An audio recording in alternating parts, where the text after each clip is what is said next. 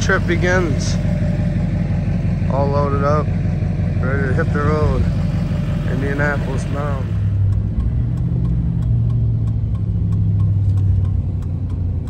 We are here. Finally made it here. Heck yeah.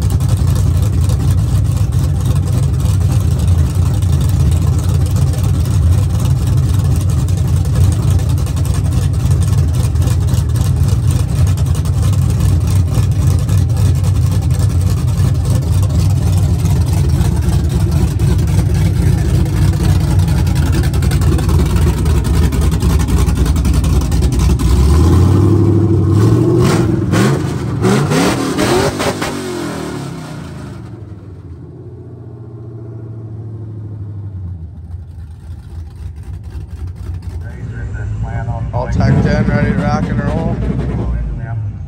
Hopefully I can pop these bad boys. They're pretty thick. So, try my best. Got all the semis here too.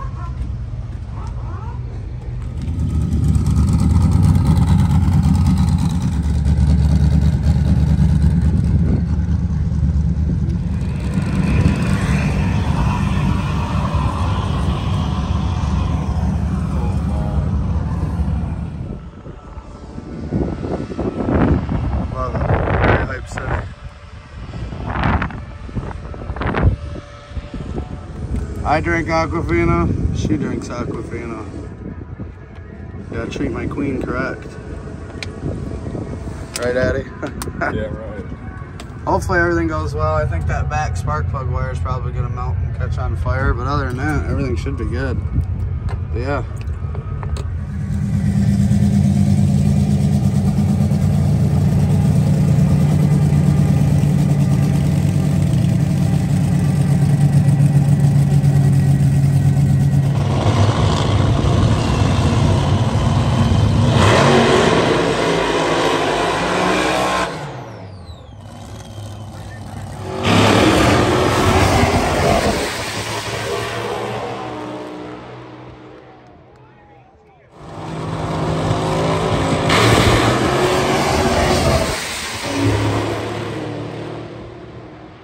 Had to add the new sticker.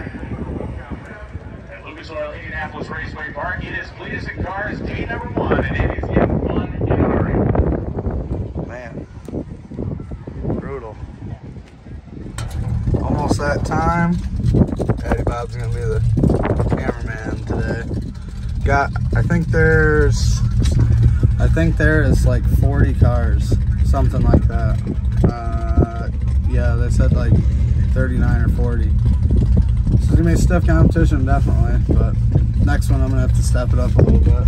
As Adam said, definitely have to step it up a little bit with the old girl. So yeah, stay tuned.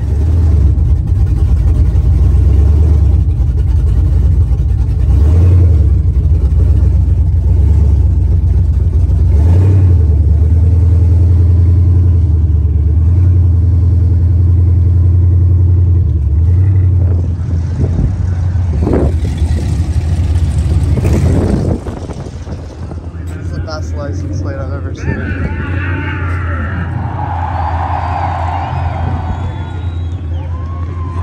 Strong words to live by. Rolling up here in a big four-wheel drive 1978 Chevy K10, Nathan LaForest of Grant, Michigan. Big old K10, brother. That's a lot of vehicles to be whipping around in a burnout pit like this.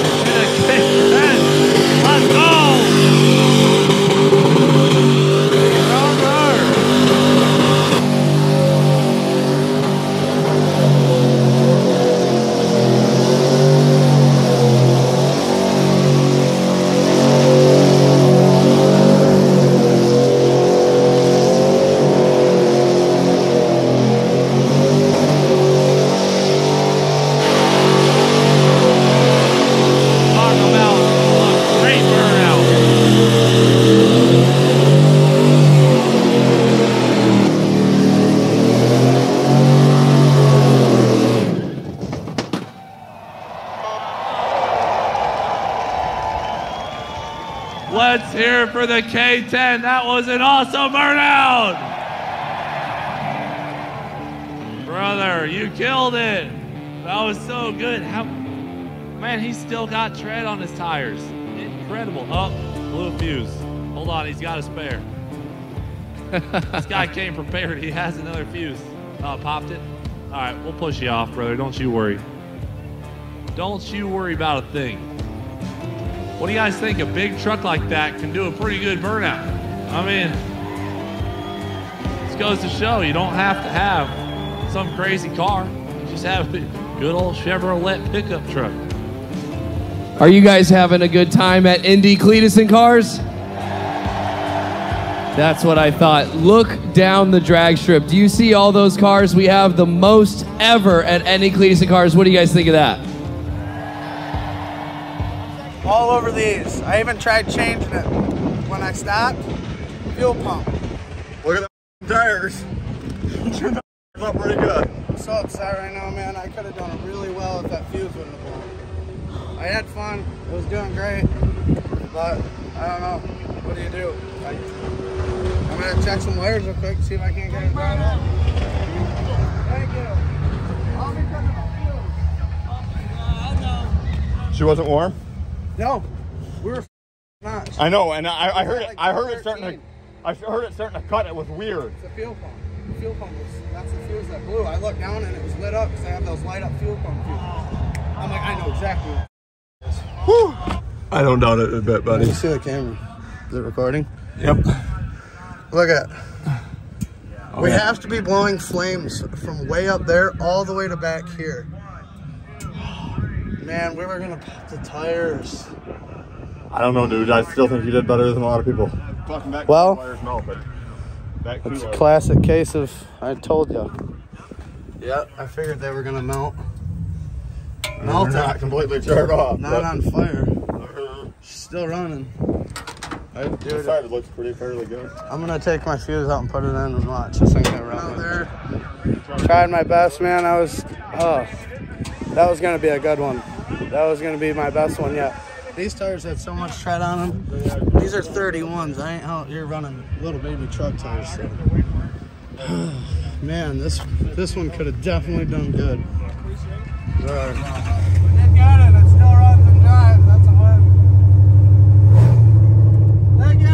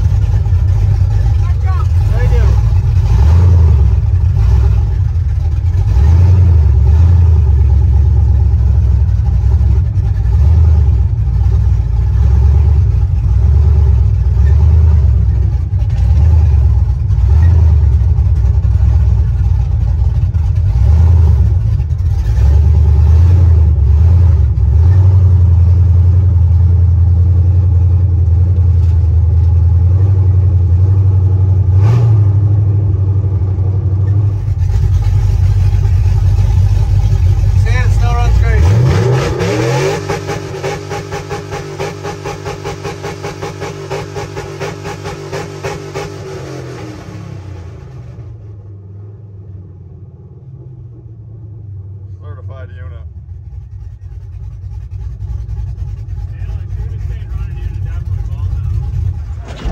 Why'd you show up with tires?